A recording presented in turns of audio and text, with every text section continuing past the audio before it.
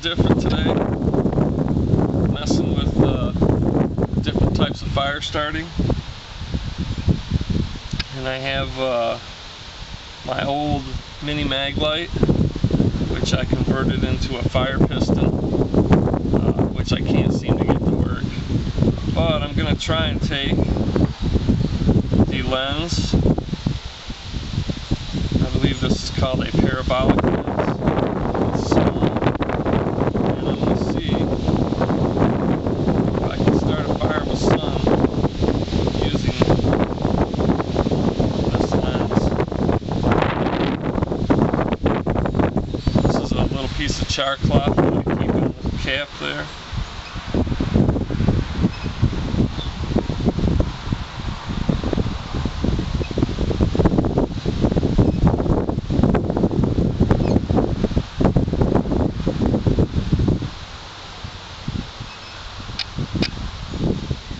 Hopefully the sun will cooperate with me today.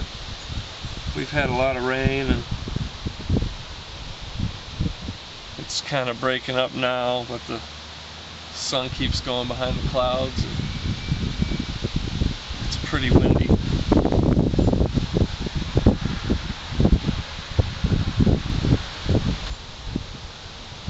I think I need to find a way to secure that Charcloth down inside there.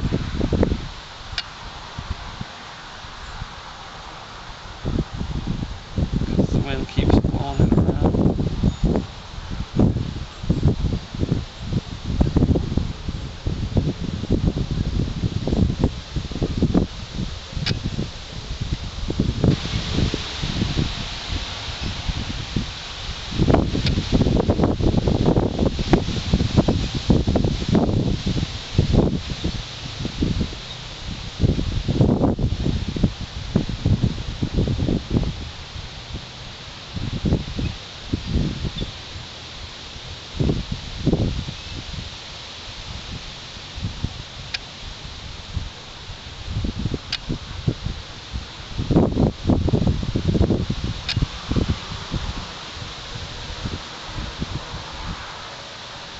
I'm out here on a really windy, cloudy day trying to use a parabolic lens to start a fire. I'm using the lens out of my mini mag light. This is your standard size mini mag light. That's what I usually carry in the field, so I figured that'd be a good example. I have a large mag light, which would probably do a better job. But I want to use something that I typically carry when I'm out, and the mini mag light is what I typically carry. So hopefully the sun's getting ready to pop out again, and we'll see if this works. I have a little bitty piece of chaga in the center there. Let's see if this sunlight will ignite it using the parabolic lens. It's real windy today. It's kind of tough keeping everything in place. Here comes the sun. It's kind of hard to know. Oh yeah, look at there. It's already smoking. The sun just came out and it's already smoking. Wow, I can't believe that. I'm gonna see if I can get this into a tinder bundle and blow it to flame.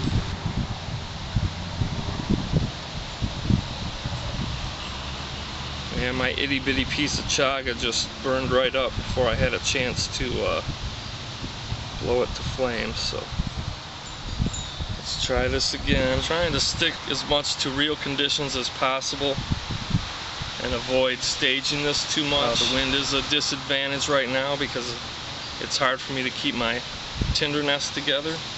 But let me shut this video off and I'll prepare another piece of chaga and give it another go. It's a real windy day and the sun keeps going behind the clouds. I've already made this ignite a piece of chaga tinder fungus. As soon as the sun popped out, it almost immediately ignited the tinder fungus. But the piece of tinder fungus I used was so small it burned up before I had a chance to blow it to flame. So I'm going to give it another try here with a larger piece of tinder fungus. Hopefully the sun will stay out long enough. I'm trying to compare this to a real-world scenario where I might be without fire and the only thing I have on hand is my mag light, and it's real windy. It just rained. We've just had 2 days of full rain. The air feels dry now though.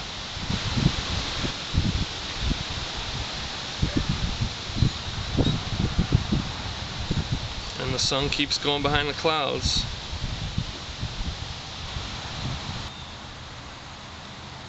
I'm gonna put a smaller piece in there.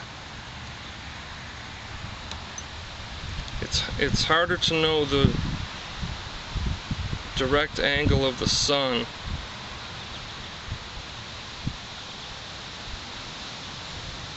with the parabolic lens versus a magnifying glass.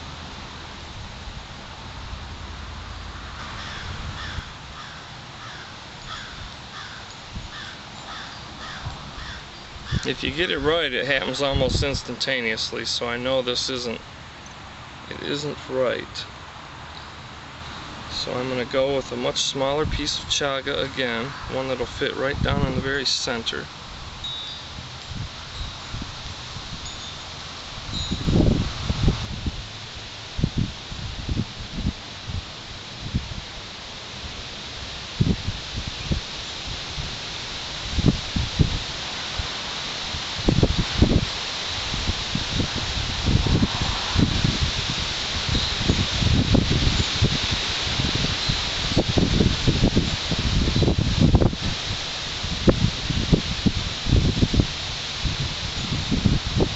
Okay, now the sun has moved behind the trees.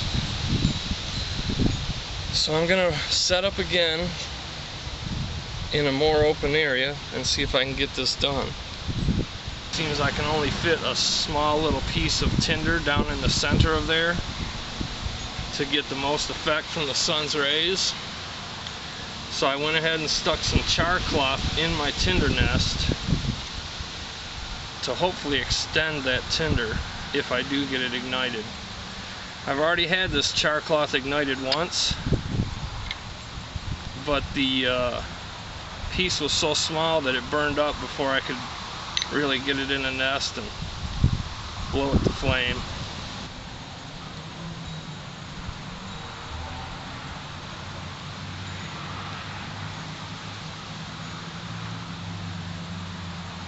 There we go. It's hard to know what angle to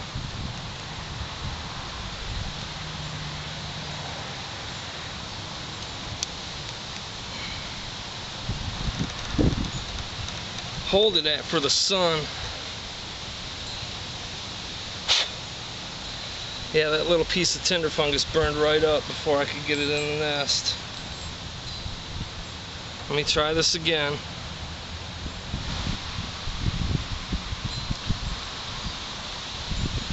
Okay, here we go. See if it'll work.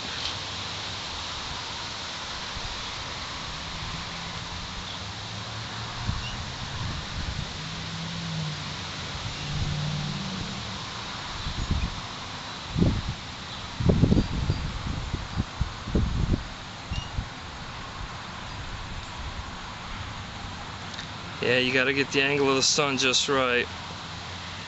Try and get this piece in here before it actually burns up.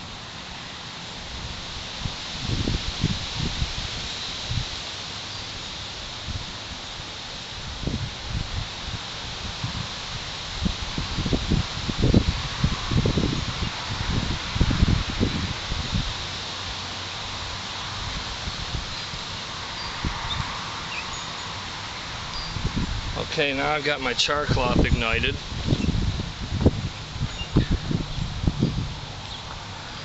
Let's see if I can get this to flame. Sort of putting myself at a disadvantage trying to film this. I think I could have already had it going if it wasn't for trying to get it on camera.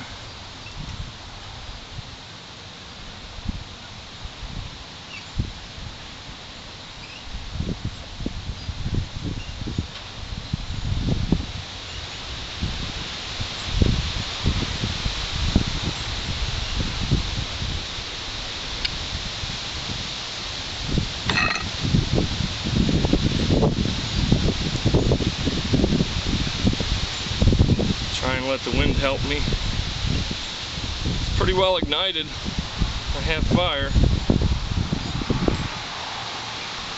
It's a matter of holding it together.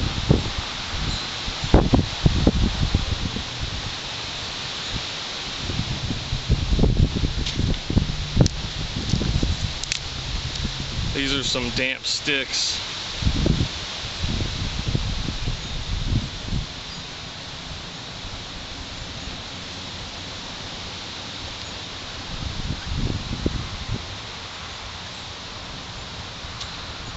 I couldn't find any dry sticks in the yard close by.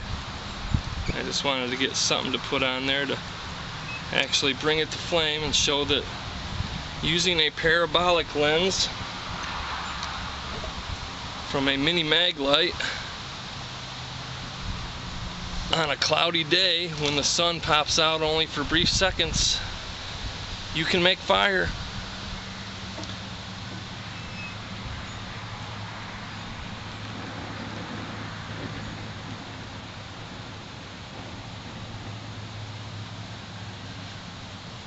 Pretty cool. It's good to know. I think this is a real world situation too. I carry a mag light with me all the time really, and I usually don't carry a real big mag light. Obviously my big mag light would have ignited a larger piece of tinder, but since I did have my tinder box with a few different types of tinders available, I was able to put a very small piece of tinder fungus in the very center of this lens, ignite it, transfer it to a piece of charcloth which was in my tinder nest made of cedar bark, and get fire.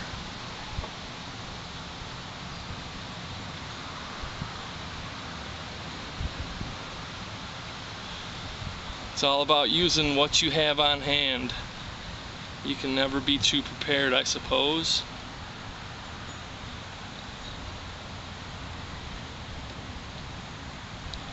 You know, a lot of this stuff seems gimmicky and you know, not real world applicable, but I think this one is very much applicable in the real world.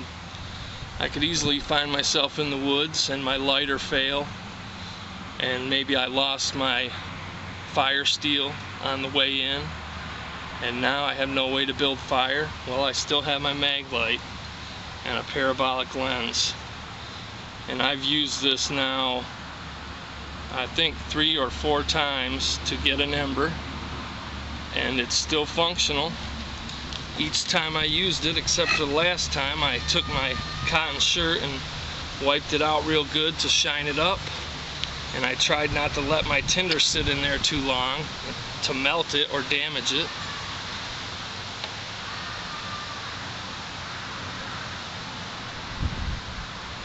And I have fire. So there you go. Making fire with a mag light. Parabolic lens.